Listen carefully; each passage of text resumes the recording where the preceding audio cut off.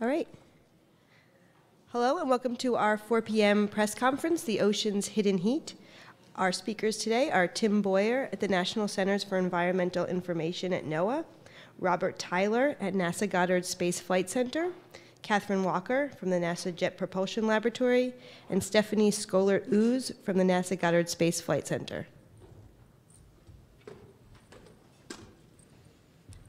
Hi, I'm Tim Boyer from NOAA's National Center for Environmental Information, and we're going to talk today about a novel new possibility for measuring ocean heat content from satellite. And so I'm going to set that up. Why is ocean heat content important? How do we measure it now?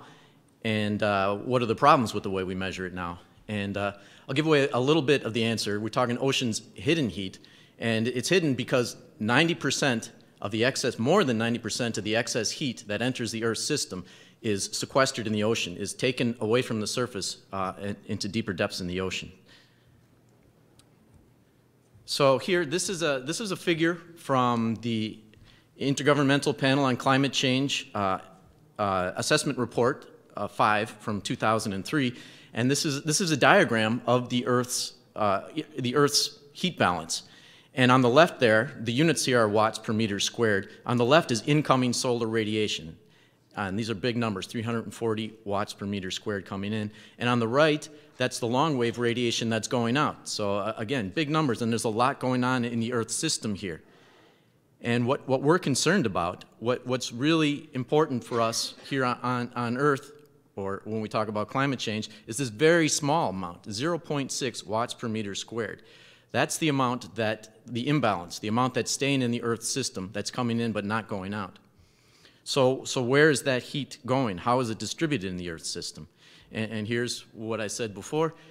More than 90% of that imbalance in the Earth's heat budget is going into the ocean. This is a figure from the IPCC report, AR5, and now the units we're using now are joules.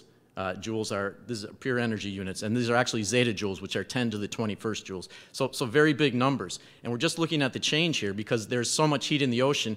If you try to look at just the difference of the total ocean heat content, the change would be way down in the decimal points. So we're just looking at the anomaly, the change over time.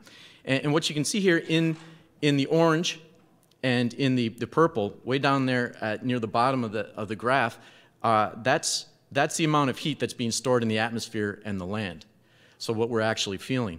But that amount, the dark blue and the light blue, that's the amount that's going into the ocean. So it's a huge amount of heat that's going into the ocean, and that dark blue is that deeper part, deeper than 700 meters, between 700 and 2,000 meters. And so that heat is being taken away from the surface and sequestered at deeper depths. Of course, this doesn't mean, yes, it's a hidden heat. It's hidden from our surface system, but we still feel it in sea level change, because of course as the ocean warms up it expands. So this is from Levitas et al. 2012, and this is ocean heat content again from 1955 to the present, and the red curve is that change in zetajoules over that time period, the change from a baseline mean over the entire period from 1955 to 2006. So it's been steadily rising. And the smaller curve, the black curve, that's that deeper curve again. That's between 700 and 2,000 meters. And again, that's been steadily rising. But why do we only go back to 1955? That's because these are from in situ data. These are ocean profiles, at least until recently, basically taken from ships. So you have to drop an instrument over to depth in the ocean and get the temperature that way. So not an easy way to get your information. And these calculations, this is the Levitas plus 7 other groups around the world who are calculating ocean heat content historically. And this is just from 1970 to present. Actually, it's just to 2010. This is from a recent paper. And it shows that all of these different calculations that the different groups are doing, they all show the same thing, that the ocean heat content has been steadily increasing since 1970. But as you can see, the year-to-year variations, or the variations within year between the methods, can be quite large. And the reason for this is mainly, and there's other reasons, but the main reason is the sparsity of data, the sparsity of the information that we have. So, as I was saying, due to incomplete ocean coverage. So what you see at the bottom there, that's actually the ocean heat content change for year 2015. And what you see, the red is where the heat is higher. It's warmer. The ocean is warmer than the long-term mean. The blue is where it's cooler than the long-term mean. So even now in 2015, although the global integral is increasing steadily, it's not every part of the ocean is warming steadily. There's a lot of dynamics going on in the ocean. So we really need to measure the entire ocean, all parts, to get a good handle on what's going on. And what you see the top left there, that's the coverage we had in 1989, mainly from ships, some from merchant ships or research ships. So we really don't have great coverage, especially in the southern hemisphere. On the right there, we have our year 2015 coverage, and that's the Argo floats, these automated floats that rise to the surface, go from the surface to 2,000 meters every 10 days and report their information to satellites. And there are about 4,000 of those floats out there. It's a huge effort. But even there, you can see that there are gaps. The Indonesian through-flow area, the near coastal areas, and the Arctic and Antarctic, we still don't have sufficient in-situ information there. And it's, of course, deeper than 2,000 meters, we don't have that information either, except from Argo. Excuse me, a few deep Argo floats which are out now. So now I'll turn it over to Rob Tyler.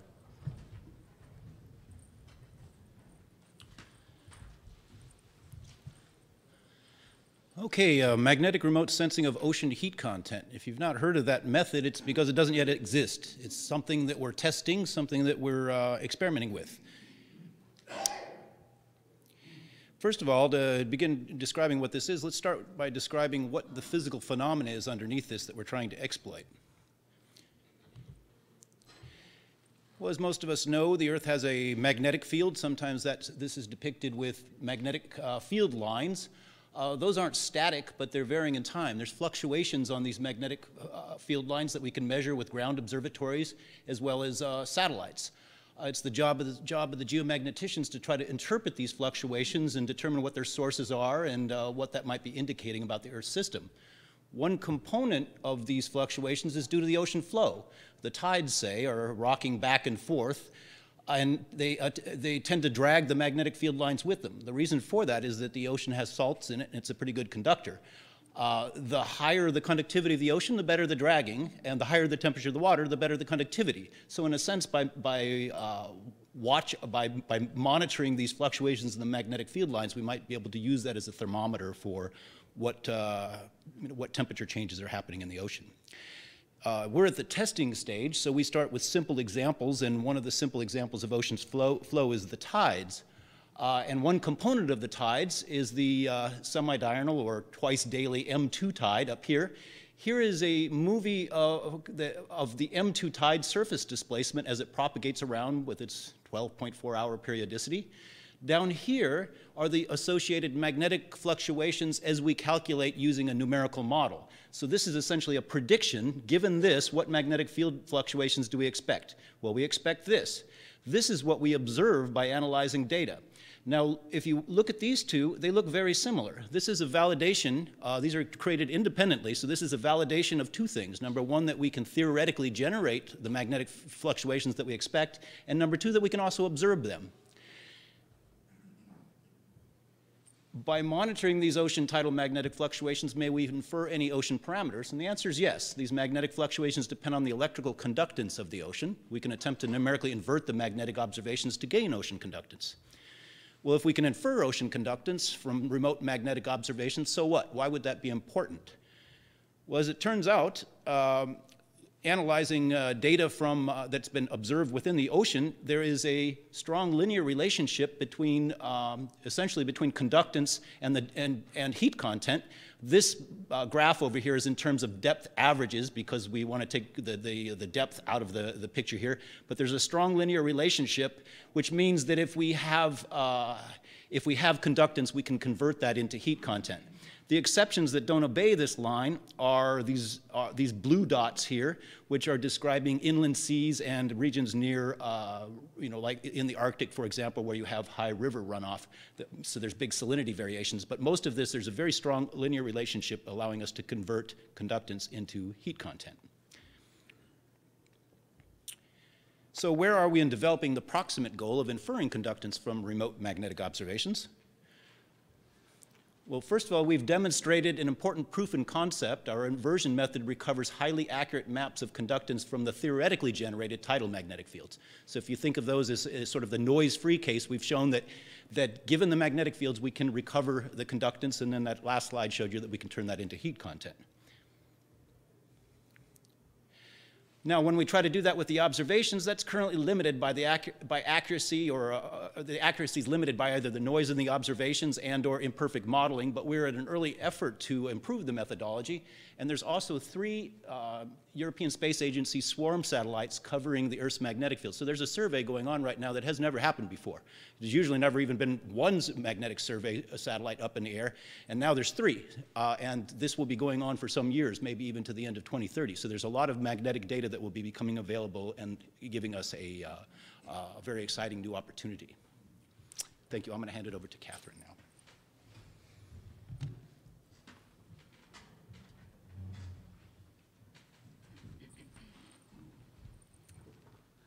Okay, hello. So I'll be talking about the Southern Ocean and particularly Antarctica. And so what sort of effects we would expect from a warming ocean down in the southern pole. So the point of this slide here is to sort of point out as both Tim and Rob have pointed out already, the sort of lack of information that we have about the ocean around Antarctica. We have very little to go on. We have Argo floats, but obviously those are sort of sparse in the southern hemisphere, particularly around Antarctica, where about half the year the ocean is covered with sea ice. And then over on the right, those are our best bet, basically for coverage around the Southern Ocean, which are marine mammals that have been tagged with temperature and salinity devices on their heads. And kindly, they swim around and measure temperature and salinity for us. But obviously, we can't really depend on their directional abilities. They go wherever they want, and we get data wherever they go. And then this bottom grid shows, this is an example of one of the, I have a pointer, I don't have to be Vanna White. This bottom grid is sort of an example of a long-term ecological research station, which is off the Antarctic Peninsula, so right over here. That's maintained by the NSF.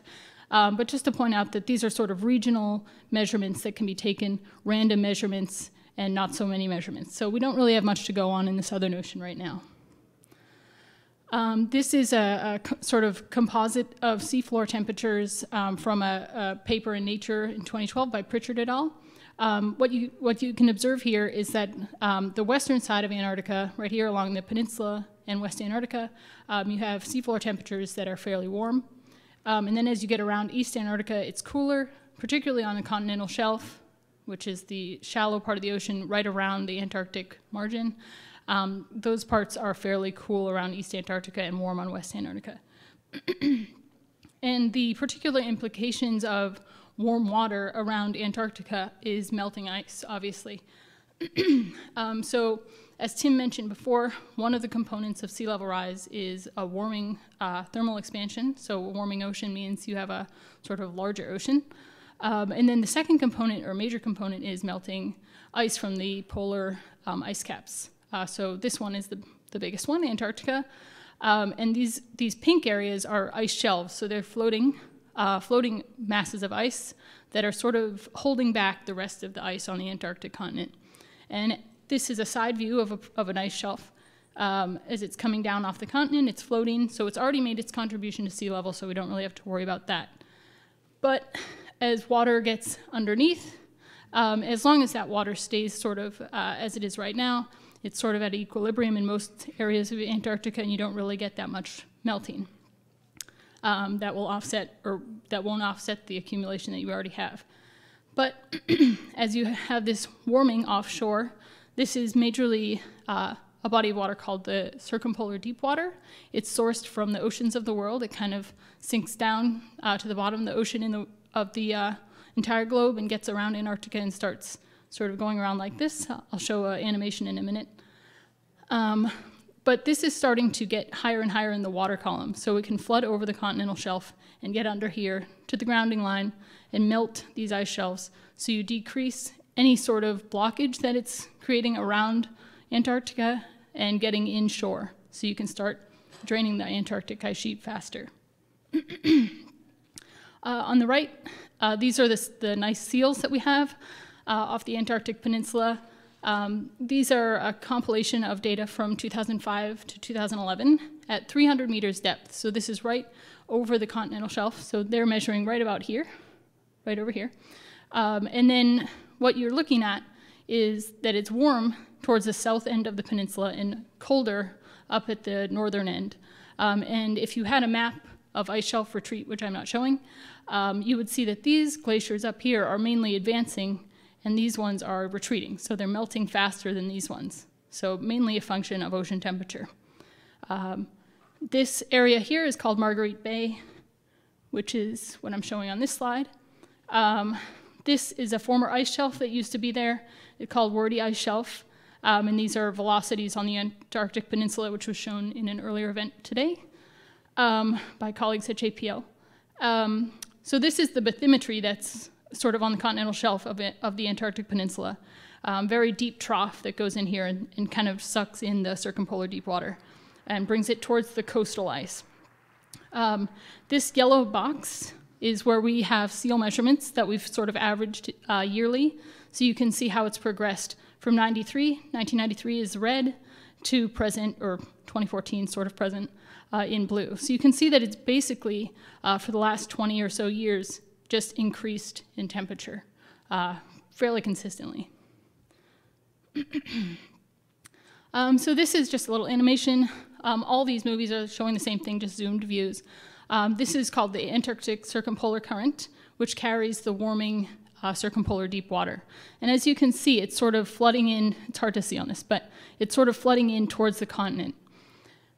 This continental outline up here, everything that's blue there is below sea level.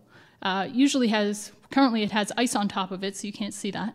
But if you think about warm, deep water getting in under the ice shelves, all of these things are under or below sea level, so as long as the water can get up onto the continental shelf, it can get underneath the ice. These are velocities by a colleague at JPL that show you where all those floating ice is speeding up. So you're sort of getting melting effects there. And then this last plot shows elevation change. So as you can see, on West Antarctica, you have a lot of thinning. So red means thinning. Blue, which there isn't so much of, means thickening.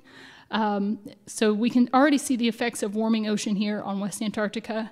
Not so much yet on east, but we are starting to see little pockets of change due to warming inflow of circumpolar deep water on the east. And now I'll turn it over to Stephanie.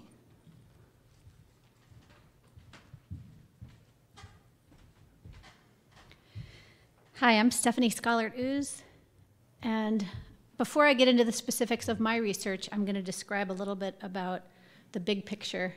And it's estimated that 99% of living surface on Earth is in the ocean. And a lot of that biomass, most of that biomass is phytoplankton. Phytoplankton come in very diverse shapes and sizes, as you can see from some of the examples here, such as diatoms, larger diatoms, smaller Synechococcus, and coccolithophores with calcium plates.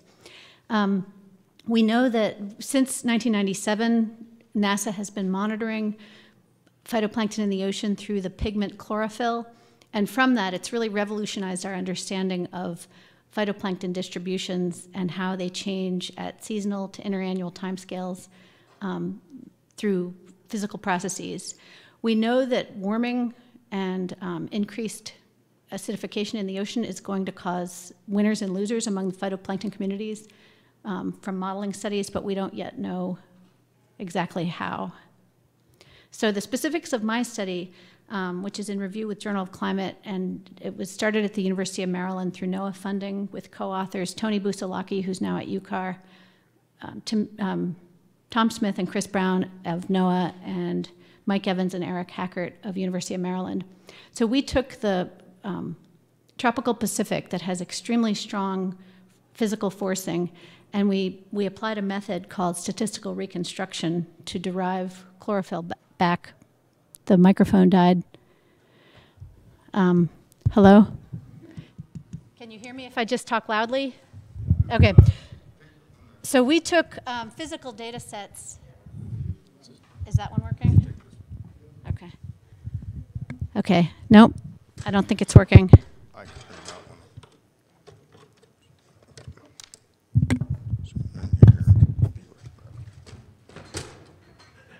Hello? Testing, testing.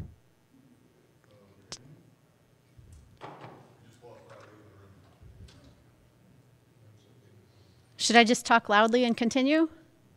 Yes. Yes? Okay. So, so we took physical data sets and used them as proxies in the tropical Pacific that experiences a big signal from El Nino. And you've all probably heard about the periodic oscillation called El Nino, where the winds that normally blow from east to west and pile up warm water in the West Pacific, they periodically, the winds die and that warm water propagates across to the East Pacific. And NOAA declares an El Nino when the temperatures are greater than 0.5 degrees Celsius for more than 5 months. And you can see over the past 50 years, there have been about a dozen El Nino events. Last winter, we had a very strong one. And then the opposite phase is La Nina, where the temperatures are cooler than normal. And this has implications for the biology. So we took these physical differences that relate to the vertical flux of nutrients, and we used sea surface temperature and sea surface height, two proxies, which are correlated, but they also represent different processes in the ocean. And we used that to derive chlorophyll. So I'm going to show you this region here from New Guinea over to the Galapagos. So I'm going to show you an average of chlorophyll from west to east over the 51-year reconstruction. Whoops. Okay, and it's filling in. So these blue waters represent less productive waters, and the green waters are more productive. And you can see that there's annual and interannual variation. And here I've plotted the contour of the east edge of the warm pool, so that delineates the less productive from the more productive waters. And this is important because the commercially viable fisheries, such as skipjack tuna, are known to follow along that demarcation between unproductive and productive waters. And you can see that the biggest change is due to El Nino and La Nina. And so for example, the difference between a La Nina year and an El Nino year that's as much as the distance between San Francisco and Tokyo. So it's very important to understand how these patterns are occurring. And in addition to the interannual patterns, we see decadal patterns and shifts. And here's spatially what we have mapped now for the first time: the strong El Nino of 1972-73, 82-83, 97-98, and then La Nina patterns. And so you can see that less productive water prevails during an El Nino and more productive during La Nina. During the La Nina of 99-2000, they estimated there was a 40% increase in fisheries catch that year. So it's not only impacting tuna, it's also impacting pelagic fish such as sardines and anchovies off the coast of South America and along the equator. And then we are also highlighting in this data set the differences between El Ninos that propagate all the way to the east, known as East Pacific El Ninos, versus Central Pacific El Ninos that don't make it very far past the date line.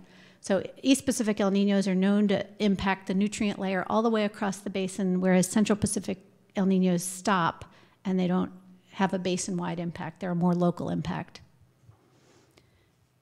So I'm going to show you the reconstruction over 51 years. I'll just animate through this. Is it? Command tab. Okay, I'm going to play this animation.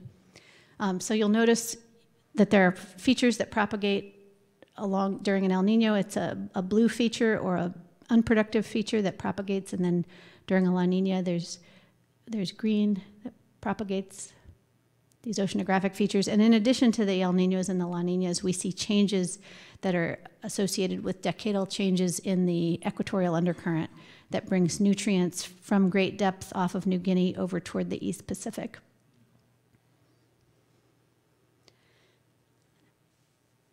And that's the end of my presentation. If there are any questions, you can ask them as the animation continues. Okay, thank you. So we'll take questions from reporters in the room. Please state your name and affiliation. Are there any questions from folks in the room? Okay.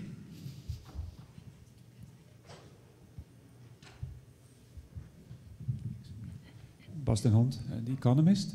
Question for Dr. Boyer, maybe for Dr. Tyler as well. What Dr. Tyler told us is that he is developing a better method to measure the heat content of the ocean.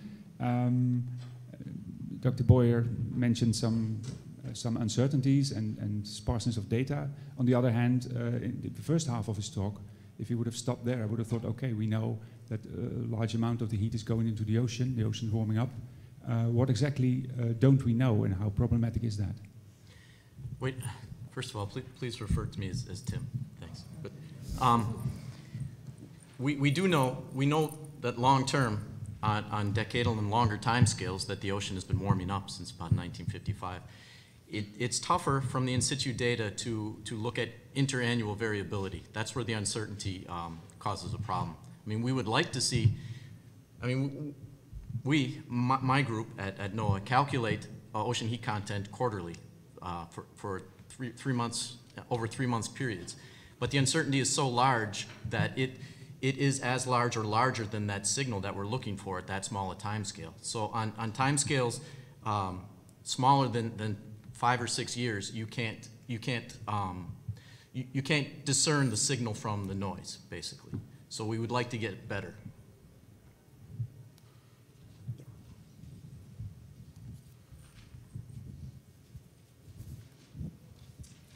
Bob Henson at Weather Underground. Just to follow up on that with Tim.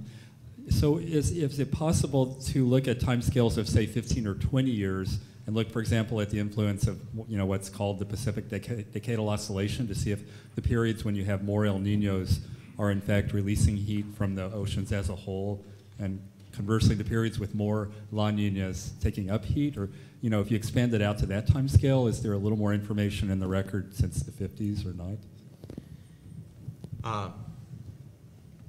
If I understand the question, you're saying can we discern areas of La Niña and El Niño?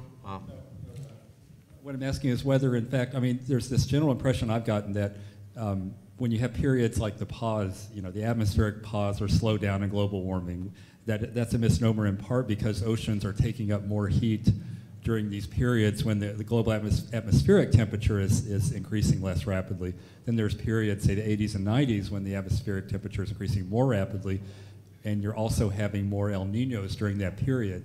So there's this kind of loose idea that the oceans are giving up more heat to the atmosphere during those periods and then taking up more of the heat relative to the atmosphere during these spells with more La Niñas. And I understand you can't parse it out year to year, but can you parse it out in like 15-year periods? Yeah, so if you're talking about like the global warming hiatus period from 1998 to 2013, and over that period, yes, we can be pretty certain that over that long of a time period, we can discern whether heat's going into or out of the ocean.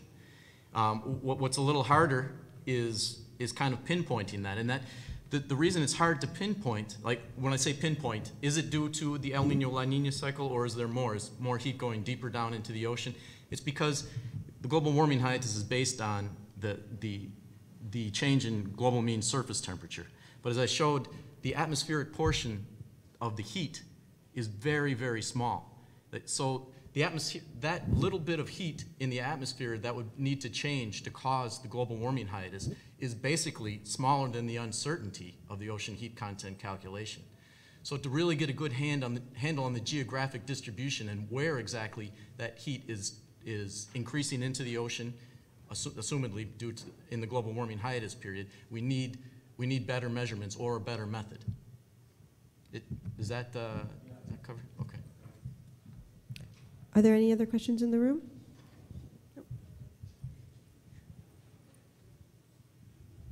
Horst Rademacher, Frankfurter Allgemeine Zeitung in Germany. I'm sorry, I'm a little bit at a loss with all your talks. On the one hand, Dr. Boyer, who wants to be called Tim, says I can measure, or I'm attempting to measure using the magnetic field, the general heat uptake of the ocean. How much warmer does it get by using magnetic measurements? I'm sorry. Just to stop you quickly, when I say in situ data, I mean in situ temperature data. I'm sorry if I wasn't clear on that. Not magnetic field. I apologize for not being clear. Okay. But then for, if I may use the first names, Catherine and Stephanie, you were talking about essentially surface waters, right? I mean, the water that melts underneath the ice sheet, that's in the first couple of 100 meters. That's not very much deep water that you are talking. So are we talking about more the heat change in the surface waters of the oceans or in the deep waters of the oceans? That's what I didn't understand. If I could I'll say something. So what I was talking about, the waters that melt the ice shelves of Antarctica and can access Antarctica are down to about 500 meters, which is still technically sort of shallow. But those are coming from circumpolar deep water, which is offshore in the deep ocean. So the deepest waters of Antarctica are the warmest, and those are the things that are sort of shoaling and coming up onto the shallower shelves. So it's still the deep ocean that I was referencing. And I can clarify on the magnetic part. That was me talking about the magnetic fields being used to monitor heat content. In that case, it's the full depth integral of ocean heat that the external magnetic fields would be sensitive to. That isn't measurements of the heat content. That's a method that we're working on for potentially measuring it. And I could clarify that even though we use sea surface temperature as one of the proxies, the amount of nutrients that reach the surface is due to the circulation changes, and those are often starting at mid-latitudes, and it's waters that sink to intermediate depths and then move at intermediate depths, around 500 meters over to the coast of New Guinea and then gradually rise toward the surface. So even though we need to see what's happening at the surface because that's where the sun allows photosynthesis and blooms, the water has originated at, it's coming from depth to cause those. Harvey Lyford, freelance. I think it's for Dr. Schollaert. You spoke about the tuna during El Nino, La Nina events, and how they move along the terminator line between productive and non-productive waters. Is there any understanding of why that is? Why wouldn't they just be in the middle of where it's productive? Apparently they're visual feeders, and so they stay on the unproductive side so that they can see, but then they dart over to the productive side to eat. Thank you. Rick Lovett, freelance. This is about the magnetic fields. It strikes me that you could get a difference in stratification of temperature also. It seems like you have a really difficult inversion problem if you. There wouldn't likely be information about the three-dimensional features, so we wouldn't know about we basically only get the integrals. To be able to sound those other features, you'd have to use much higher frequencies. So I guess my question is, if you have multiple variables going on, you could have multiple solutions. Yeah, inversion problems are notoriously non-unique, but this is not as difficult as they come. Are there any other questions in the room? Oh, there are. Okay.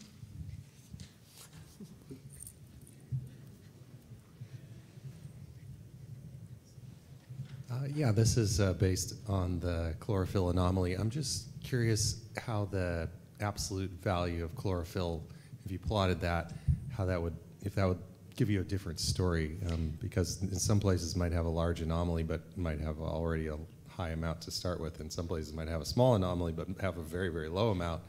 And I'm just curious what the effect is. There's a lot of focus on the Eastern Pacific, but during the El Niños, does that greatly benefit the Western Pacific? So the earlier plot that I showed was the absolute values. Let me see if I can pull that one back up, that Hofmüller plot. Oops, sorry. Yeah, so this is absolute values. So does that answer your question? There are, much higher values off of the east coast of South America, and then, so ranging. This area in general it's not as productive as, say, the North Atlantic or the North Pacific, but for this area, these are the values. Are there any other reporters in the room who have questions? Please state your name and affiliation. Rick Mishlevsky, The Register.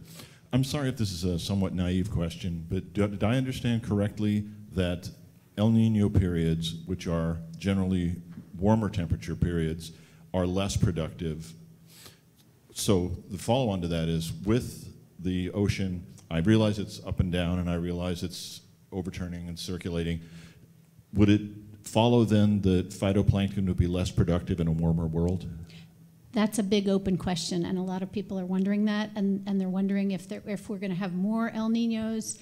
At this point, the range of El Niños that we've had is within the range of natural variability, but that's exactly what a lot of scientists are studying now. And I neglected to mention the reason you have less productive waters during El Nino is because along the equator, the thermocline, which normally slopes from east to west and brings that cooler, nutrient-rich water, it flattens during an El Nino.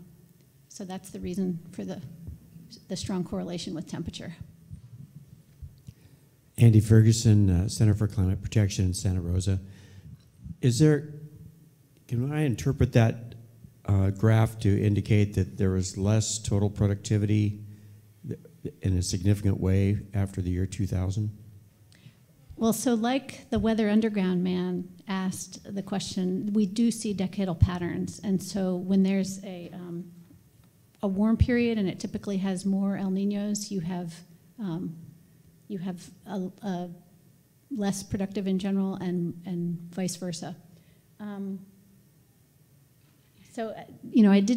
was trying to not calculate a complete trend with these, and keep them more in the relative sense because we don't have in situ data to anchor them, but yes. There appears to be a signal from the bottom to the top of that chart. Right. And that's what I'm trying to understand better. Yeah, and one thing we definitely notice is there's a region in the sort of the East Pacific, but the western side of it, where we see an area that's different, and it's getting the equatorial undercurrent.